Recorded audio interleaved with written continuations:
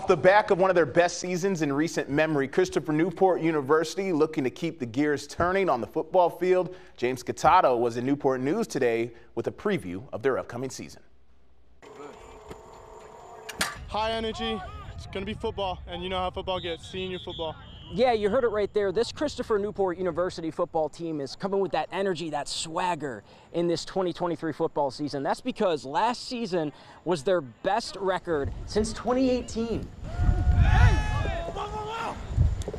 The captains were 7-3 last year. They think that they can not only replicate that success, but exceed that success this year. We have high hopes, but we just got to keep coming in every day and working for it. And with good reason. The captains are returning 5 all-conference players, including the 2-time NJAC Offensive Player of the Year and quarterback Matt Dezierski.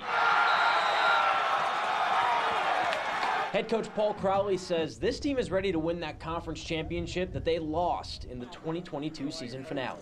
We play in a really tough league with a really tough conference and had a lot of one-score games that could bounce either way. So I think the kids took out of it that we got to be even better this year to get to where we want to truly get to. And those defeats were razor thin. If you combine the total margin of CNU's 3 losses, it only comes out to 10 points. But in those losses, they were outscored 50-37 in the 4th quarter.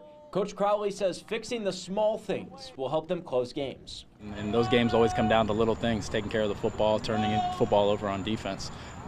Do those little things better than those teams and you'll win those tight games. The captains' quest for their first conference title since 2014 begins September 2nd at home against Southern Virginia University.